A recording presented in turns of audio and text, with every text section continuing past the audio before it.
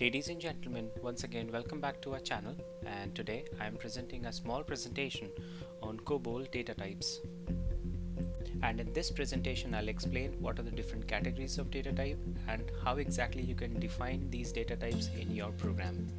So before I start with today's presentation, I would request you all to do subscribe to our channel because we need your support to grow our channel. Apart from that, I would like to say a big thanks to each one of you who have already subscribed to our channel, and please do watch this video till the end because the last section of this presentation has a sample COBOL program that showcases the definition and usage of COBOL data type and edit picture clause. So let's begin with introduction. So what is a data type? In layman term, a data type is an attribute of data which tells the compiler how the programmer intends to use the data. Clearly, data types are generally used to classify the data, whether it is a numeric value or is it a string value. In COBOL, basically you have three types of data type. First one is numeric, that can only store digits from 0 to 9. Then you have alphanumeric, that can store your numeric data as well as your string data. Apart from that, you have third category which is known as alphabetic, that can only store characters from A to Z. There are two subcategories of data type in COBOL which is generally known as edit picture clause. So first one is edit numeric and edit alphanumeric. So these two categories are generally used to reformat the data, and generally they are used for reporting or just displaying value on the screen. So now let's move on to next section where we'll discuss about variable, literal and constants.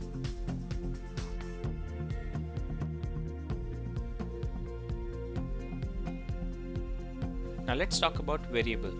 So a variable is a data item and its value can change during a program.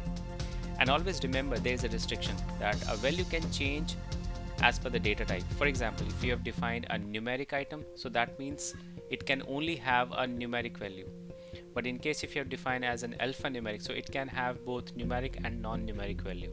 Similarly, for example, if you see the variable that is a customer name, so it is defined as x of 20, that's alphanumeric. So it can have both numeric and non-numeric data and the sizes of 20.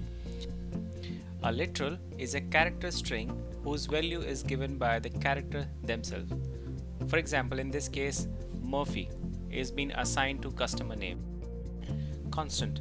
A constant is a data item that has only single value throughout the program, and it is defined in the similar fashion. There is no specific way of defining a constant in COBOL. The only thing is that you need to use value clause to assign a specific value to that particular variable that you are treating as a constant in your program. So now let's move on to next section, that is data type in details. So by now you have already understood what is a variable, constant and a literal. So now let's see how you can define that in your COBOL program. So basically a COBOL data name or a variable are user defined words. So these are memory locations that are defined in the data division or in a procedure division, right? And in order to define their data name, you need three specific things. First one is the level number, second thing is picture clause in order to define the data type, and the third important thing is value clause to assign the initial value to that particular variable. An important point that you should always remember while defining the variable name is that you can use letters, numbers and hyphen, and at max you can have only 30 characters in each name, and you should never start your variable name with a digit. Now let's move on to the next section, which is coding rules, and then we'll discuss about edit picture clause. So COBOL is a high-level programming language, and hence the COBOL program has to be written in a specific format so that it can be processed by a compiler, right? So each line in COBOL is actually divided into 80 equal columns, right? So each position has a significant meaning. So position number 1 to 6 is actually used for sequence number. Position number 7 is actually used for including your comment, so you need to just include asterisk over there, and then you can include the comment related to your logic or to the paragraph. Position number 8 to 11 is area A, which is used to define the sections. Position number 12 to 72 is generally known as area B, where you define the paragraph names and other COBOL statements. Position number 73 to 80 is referred to as identification area, and this area is optional and it's not used very often these days. Generally it is being used to tag your changes. Now let's move on to the next section, which is level numbers. COBOL level numbers are generally used to specify the hierarchy of data within a record. A level number is an integer value between 1 to 49, and there are three special level numbers, that is 66, 77 and 88. Now let's see all these level numbers in detail. So level number 01 is actually used for record description, right? Level number 2 to 49 is used to define fields within a record. Level number 1 or 77 are generally used to define independent items. Level number 66 is used for COBOL rename clause, and we'll have a separate video on that. And last, level 88 is actually used for conditional names. So we'll talk about that in a separate video. Now let's move on to next section, that is COBOL picture clause. The COBOL picture clause is used to define the data type and the storage size of a data item. It is denoted by picture or PIC, and it is only used to define elementary data item. You should never use picture clause to define a group variable because it will give you a compilation error. Now let's look at all the picture clause and the description. So for alphabetic you normally use A. For alphanumeric you use X. For numeric data types you normally use 9. And in order to include sign to a numeric value, you should use S.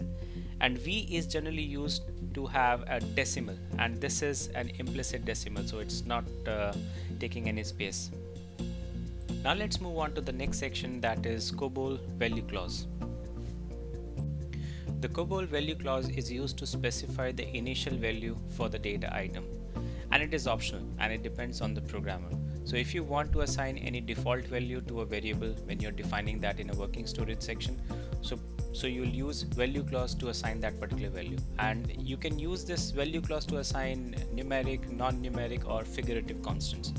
For example, in this case I have specified a variable name, that is ws-name, and I've used picture clause to specify the data type, and X is an alphanumeric data type, and the size of this field is 10, and I've used a value clause to assign initial value as topic to this particular variable. So ladies and gentlemen, till now you have learned what is a variable, what is a literal, and what is a constant, how you can define that in COBOL, and how can you assign values. So till now, if you have any questions, then please do write that in comment section and I'll respond back to your question after this presentation.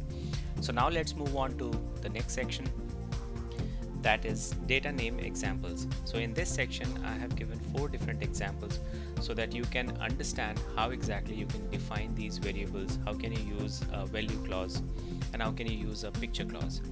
So the first example is I've used a level number as 01 to define an individual data item. So ws-name. So ws actually represent our working storage variable. It depends on you. You can use something else as per your requirement.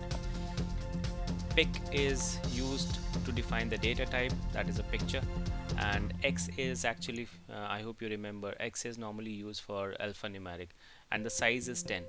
And I've used a value clause to assign an initial value topic to this particular variable. Similarly, if you see the next example, this is a group variable which is actually holding first name and last name and a salary of an employee, right? And in the similar fashion, if you see ws-sal, so this is actually a salary, this is a variable which would be holding the salary amount of an employee, and I've used zeros to initialize the variable. So 0 is a figurative constant. So I'll explain what exactly are the figurative constant in a separate video. In the third example, I've used again 77 and 01 level number to define individual data item. And in the last example, basically I've used level 88, which is generally used for conditions. So the default value of ws-switch variable is n, and I would be using this variable as a boolean variable the way you use in other programming language. So it can have value as y and n, but that depends on in case if my file do not have any record or if my file has record. So I'm going to change the value of this particular field interchangeably in my procedure division based on my logic. Now let's move on to next section, which is edit picture clause. So COBOL edited picture clause are a special picture clause that are used to format the data in a desired format. For example, you want to print the check amount on a report, or you want to include a currency symbol before actual transaction amount, right? So there are two general methods of editing in a picture clause. So first one is insertion, where you would be including an additional symbol, for example euro, pound or debit credit as per your requirement. And second thing is suppression or replacement, where you will be replacing or just removing any specific value that you don't want to display on report or screen. So let's discuss insertion first, and then we'll talk about suppression and replacement. So COBOL insertion is where you are including an additional character or a symbol into an existing value, and it is generally divided into 4 different categories. First one is simple insertion, then you have a special insertion, then you have fixed insertion, and the last one is floating insertion, right? And if you look at the examples which I have given out here, so there are 3 different variables. First one is ws text amount, second one is ws total amount, and third one is ws int-rt, so that will going to reformat the date. And if you look at the output, when I just pass 8317, so it has displayed as 8,317, and similarly when I pass the check amount as 317, so it just displayed $**317.00, and similarly like it's printing the date as 12/25/2020, right? So similarly you can use these editable picture clause for reporting or for displaying value on the screen. Now let's move on to next section, that is replacement and suppression. So for replacing or suppressing a specific value on screen or on report, you can use editable data type as Z or asterisk, right? And if you look at the example, that is ws-int-rte, so this is actually having as a picture clause as asterisk asterisk asterisk, and when I just pass a value as 0, so it has just suppressed that, so you are having asterisk in the output. So similarly you can use Z to suppress certain values. Now let's move on to the last section of this presentation, and that is actual program explanation and how you can use this normal data type and editable picture clause for generating reports or formatting data on the screen. So finally we have reached the last section of this presentation, and let me just quickly explain the entire structure of a program and what the data types or the editable picture clause that I've used in this particular program. So again, if you see the first section, that is an identification division which is used for documentation. Then you have environment division, that is normally used to specify environment related details. Then the third one is data division. So in this section you normally specify the file details, but I'm not using any file, so I've just left it blank.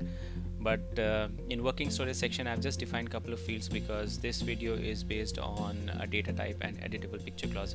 So if you see, the first one is ws employee name, which is actually a group variable which is holding first name and last name of an employee. And the second example is of an edit picture clause which is actually holding your salary amount, check amount, date formatting.